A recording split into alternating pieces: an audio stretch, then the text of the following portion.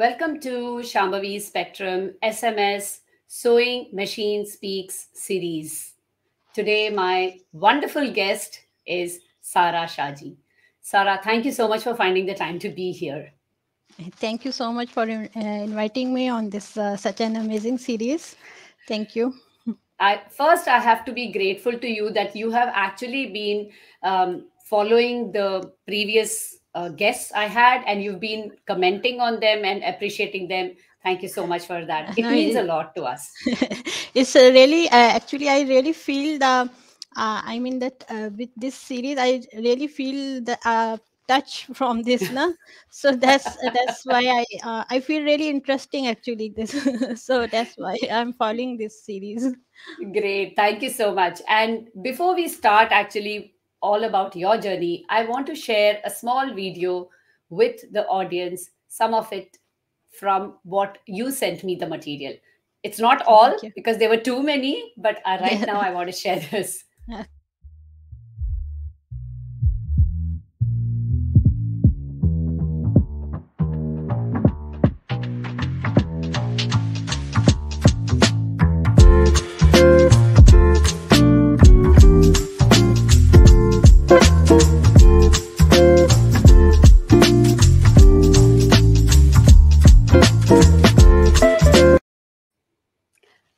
Sarah, that is just a little small portion of the amount of things that you do.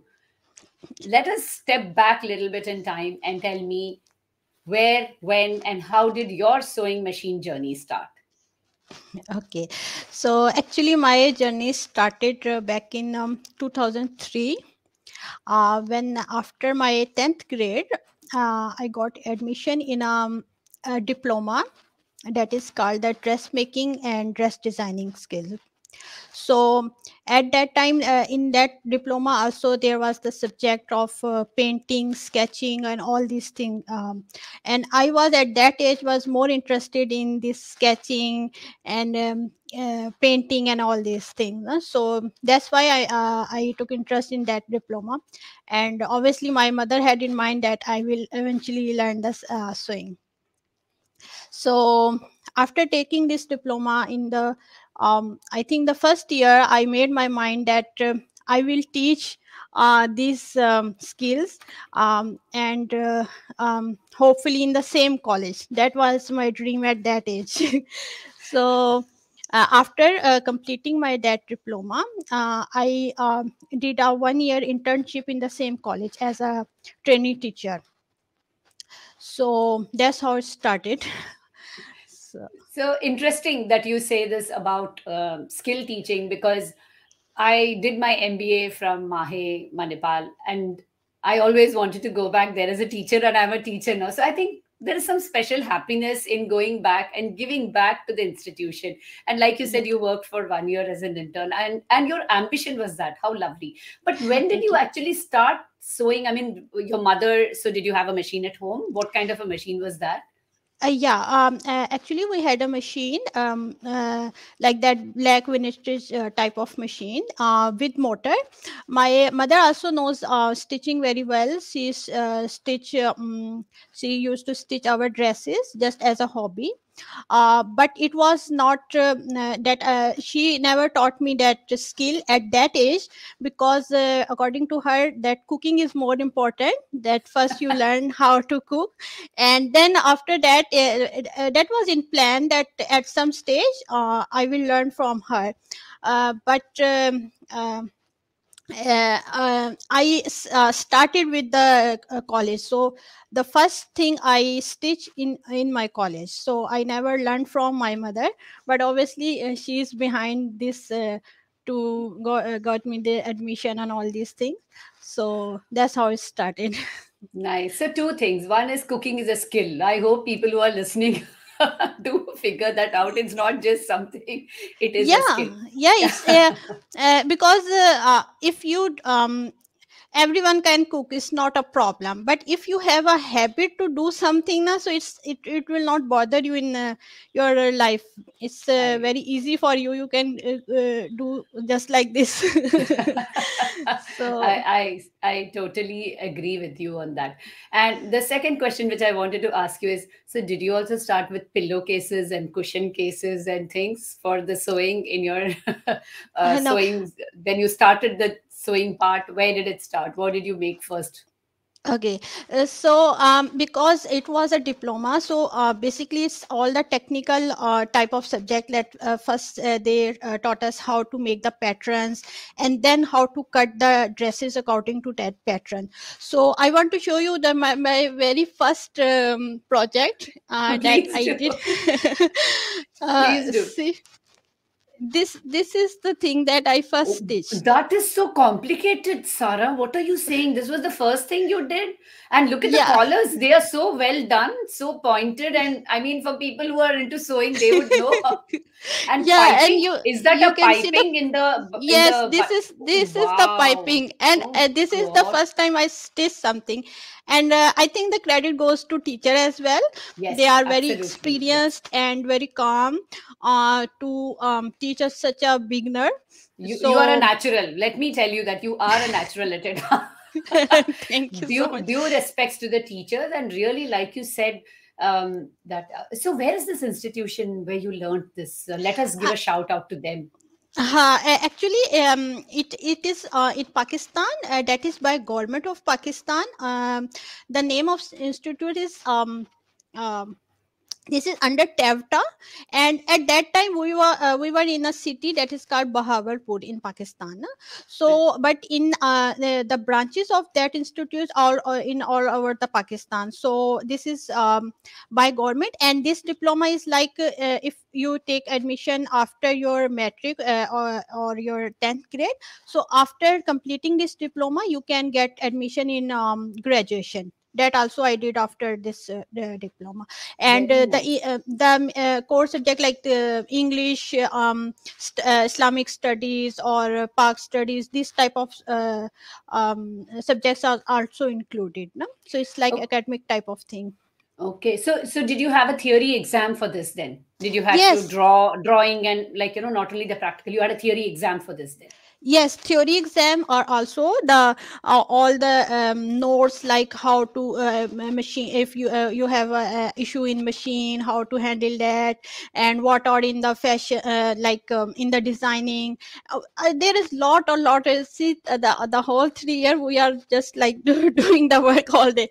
So because there is also subject like figure drawing, so you know how to sketch for a model, and how to you design, and also the that textile type of designing. So all these things are included in this diploma. So, one question which I want to ask you, and I want our audience to understand this, because this was supported by the government, and was your fees like reasonable and something which which was affordable for many people? What did uh, the fee structure look like? yeah, the fee structure is was okay. Obviously my parents can tell better, but the material cost is so much because once in, I think in third year, we friends were talking about our diploma cost. So it was at that time in lakhs to collect only the material and all these things, because because there is also the embroidery, the knitting, and I mean the material cost is so much, That's it. but Yes. otherwise, yeah, but otherwise fees is reasonable. Yeah. No, I asked you this question because many people, join institutions where the fees itself is very high. Plus, you always have this added cost of the Yeah, material material which is going cost to will be. do. So you brought a very important point that even if people, let's say somebody sponsoring someone to learn a skill, and they say, okay, you go and join, I will pay your fees. But what is to understand is that it is going to cost for the material also. And Yes. thank you, Sarah, for bringing that out, because as such, whenever you take a skill, the additional cost, one doesn't like really look at it. But I'm glad we looked at it right now. And Thank you. so this is how your sewing machine journey started. And Yeah. then what did So wait, before I do anything else, I want to share with the audience your beautiful YouTube channel. So let's just Thank you. hold for a second. And it's here. Yes. So 13.1K subscribers. Big Thank you so much. congratulations. Thank you so And much. yes, and you have all these listed out, and I'm sure people can check. I'll also share the description later. Yeah, sure. Thank you so much. Tell me, how did this happen? How did your YouTube channel happen? Okay, so there is a little bit long story. Uh, Please share it, it's yours. so actually, after completing this diploma, I am then and after did this 1 year in as an internee. We shifted from that city, and then I got admission in mass communication, BS mass communication. So from there, I have an idea that I should start online magazine. You know that at that time the printed magazine are there, the family magazine. So I thought that idea that there is not enough material in Urdu especially about this crochet or embroidery and all these things, huh? So I thought that I should start an online magazine where I share all these things and in Urdu, no? So the Salika Mag name was given by mother. I Oh, discussed, yeah, I discussed this with my idea at that time that I want to start this thing. So because Salika means is something you do in a very mannerful way, but especially it's like the it's considered as a woman who is very good in housekeeping skills, something like that. No? So I started that online magazine. I think it's 2010, um, 2009 or 10. This is the phase. But that time I realized that there is not enough female audience because there is not smartphone out there, and so I added the all other things like. Articles and politics and all these things because at that time I was studying the mass communication, so added all these things. So that's how this Salika Mag name the name came. came. Yeah. Okay. And And hmm, yeah, sorry. tell me, go ahead, go ahead. Okay. So after that, I also receive a shield from here, the World Writers Forum in Dubai, Wow. for that magazine. But I discontinue that website because obviously I have my personal, like my babies are very small and all these things. But I continue this on my YouTube as well, the same articles and all these things, so it was a mixed thing. So I was not very focused on this niche. So how I started, because and also I was busy in giving the in person classes. So it started seriously after the pandemic. So then I thought, yeah, then I thought that now it's the time that I should focus on my channel only, because obviously with pandemic people are not attending the in-person classes and all these things.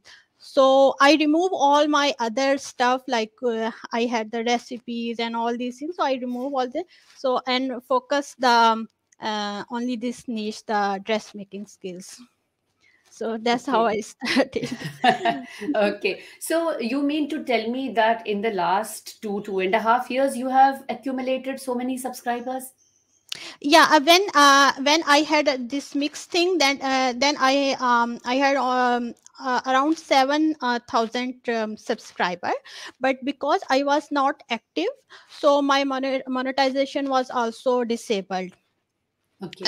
So I started again from scratch, but the subscriber from the 7,000 to this figure is it took almost 1 year to achieve this. Mhm.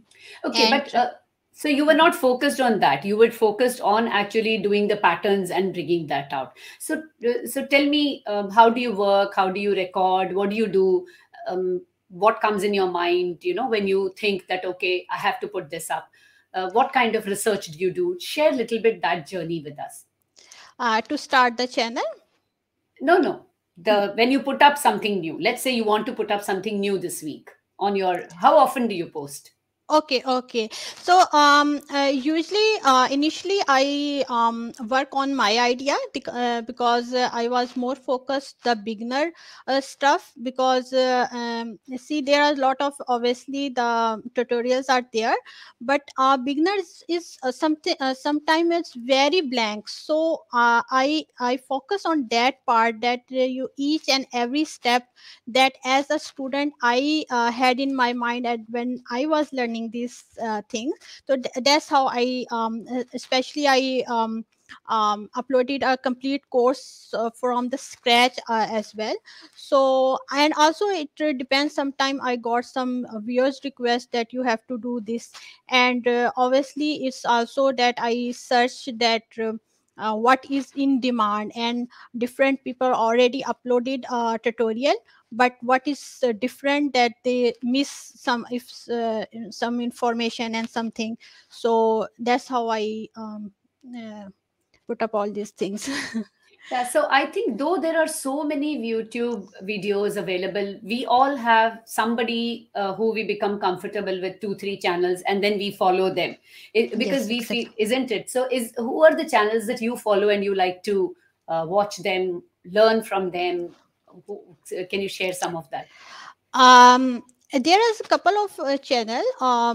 One is that is Indian channel, Amina Boutique. I followed him because he's a gents tailor. Hmm. So I always curious about this, that what are their techniques. So that's why I follow him. And some other also, I'm also very interested to start something new, like draping techniques, and um, um, different more area I want to explore. So that's how different channel I used to watch. Very good. So, between kids, women, and men, which one is your personal favorite to talk patterns and as well as stitch? um Obviously women, because demand also are there as well, but as a mother, obviously it is more more productive if I stitch the, but there is also like women are wanted to learn the kids dresses. So nowadays I'm more focusing on the kids dresses, like frocks and different type of circle skirts and all these things. In your channel, do you also give advice for how to buy fabric or where to buy from? Do you give those kind of suggestions also?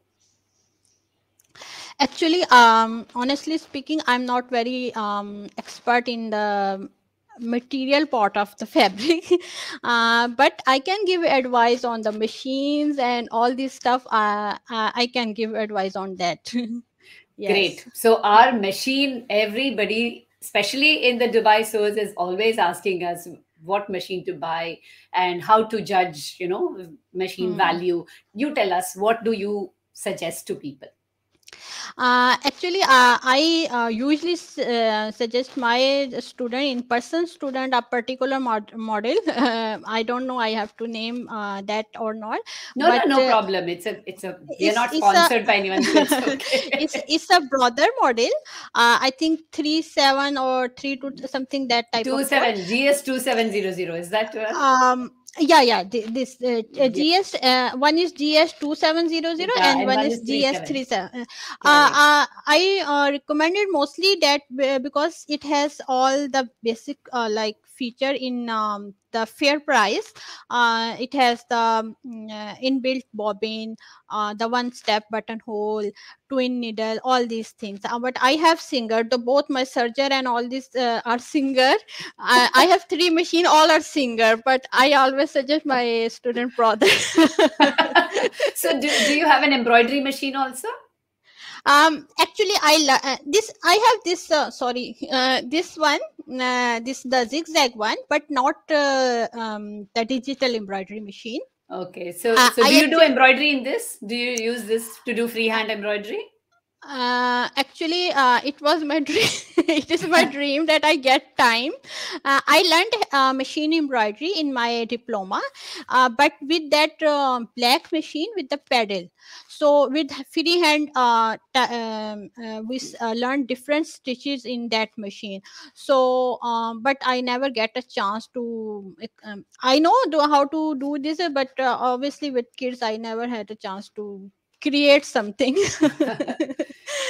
So, Sarah, tell me something about your viewers, or some what kind of requests do you get for making patterns or sharing information, and any a story which you like, which really touched you, or where you felt that you've made a change in somebody's life. Is there anything like that? Yeah, actually my viewers are from again all over the world, and sometime I got a few comments that why you are not talking in Urdu, but the reason behind this is that my viewers and also my ex students are all from all over the world. It's like Germany, UK, also USA, so it's all from all over the world. And yes, every time every comment means me a lot, because whenever someone just say that you really, I'm really learning from you, or even I'm surprised, in one of group I was not in even that group, and someone tagged me as a suggestion that you should learn from the Salika Meg. She's Wow. yeah. So that type of thing is really encouraged me to continue. So That's so that's wonderful to be known as an expert in your field. I think everybody seeks that, and if people are okay. tagging you for that, that means you are where you thank should be. thank So you so I much. I wish you all the very best. What are your future plans with your channel or with anything regarding sewing? What are your future plans? uh, um, I should I plan to continue my this channel as well, more focus on my channel, because it is something that you can do without any the licensing part of anything. So but hopefully, if I mean, I manage to get the license and all these things, so sure I will do something to expand my this all these That activities. that that would be wonderful, and we would look Inshallah. forward to the growth of your channel and Thank you your so much. information base. Have you thought of publishing a book of all these which you have made? Yeah, it's also in one of my dream, especially the so in Urdu it's say हजारों ख्वाहिशें ऐसी कि हर ख्वाहिश पे दम निकले. So I have a lot of dreams in my mind, but see, when I'll be able to do that, especially the pattern making part. This is something I can write something. So let's see. So we look forward to that in the later part Inshallah. of this year. Yeah, definitely. And nowadays we have option for ebooks also. So maybe you will Yes. publish as an ebook. That would also be wonderful. And Yes, I inshallah. wish I you will. all, Mhm. please. Yeah, sure. Yeah, I will Tell explore how to do this. Obviously, the ebooks and all this thing. No? So, inshallah. that would be wonderful. So thank you so much for being here on this Saturday morning, finding some time for me. I'll say bye to you here in front of our audience, but we'll catch up. So don't go away. Okay, thank you so much for having me. Thank you so much. It's Thank you. lovely talking to you. Same here. Thank you so much. Thank you.